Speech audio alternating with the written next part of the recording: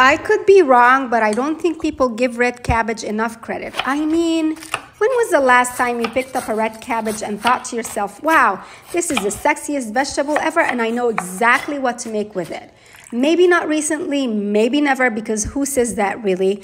But if you're ready to ditch those wilty salads and try something extra crunchy that you can even make ahead, then grab a red cabbage and let's make this easy 5-ingredient salad. You'll love the combo of flavors with the apples, shallots, and walnuts, plus an amazing apple cider vinaigrette. Follow the Mediterranean dish for more.